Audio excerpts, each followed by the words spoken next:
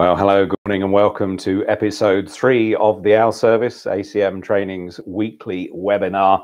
And what a special program this is. This is the global, don't accuse me of hyperbole, this is the global launch of Dress Up Friday. Dress Up Friday. I guess it's a fairly self-explanatory campaign that we're launching in a humble way right here, right now, in our home office near Ludlow in Shropshire.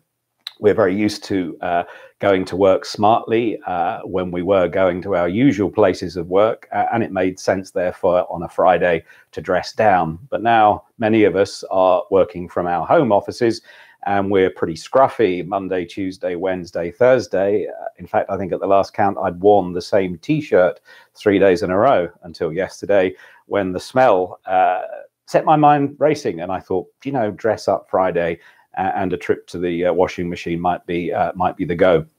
So Dress Up Friday is the antidote to being scruffy every other day of the week. This is our campaign to get the world sartorially splendid every Friday for the duration of COVID-19, and to inject a little bit of happiness into what otherwise would be fairly bleak lives. And already, even though it's had a very modest launch on the social web, people are sending their pictures using the hashtag Dress Up Friday, and thank you for that. As the day progresses, you know, if you haven't dressed up yet, dress up, take a snap of yourself, post it to social using that hashtag Dress Up Friday, and we'll see if we can't create something big. It's a bit of an experiment to some extent. It may fall completely flat on its face.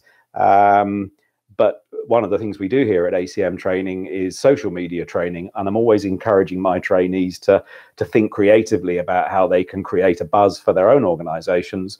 And this will either be a lesson to myself not to try such racy things, or hey, it might work. And I've got to put my money where my mouth is, or my clothes where my mouth is.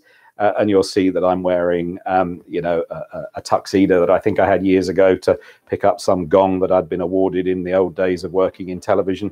I don't think it was first place. It was probably a runner-up or a nominated prize more than anything. And I've got a rather natty waistcoat that I have to thank Carmel Girling for when she was working for the museum service and the art gallery, I think, in Birmingham.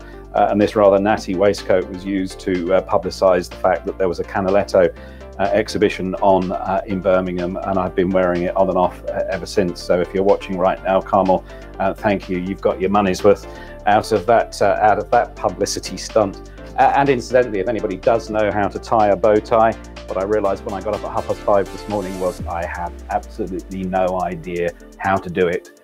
And the how-to videos aren't much good, because you've got to put the how-to video in the mirror in order to have your hands around the right way. And perhaps a clip-on one might have been a far better way of doing things.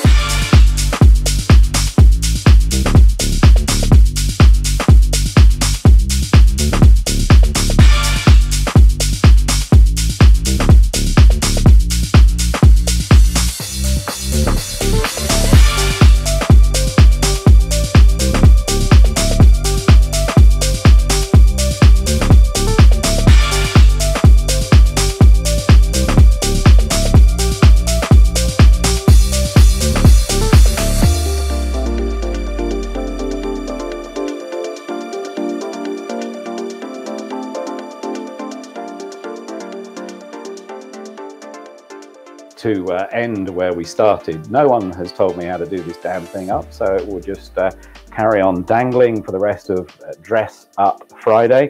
We have no jazzy graphics here on the Our Service. This is the home office, and frankly, this is all we could stretch to. So I'll leave you with that thought.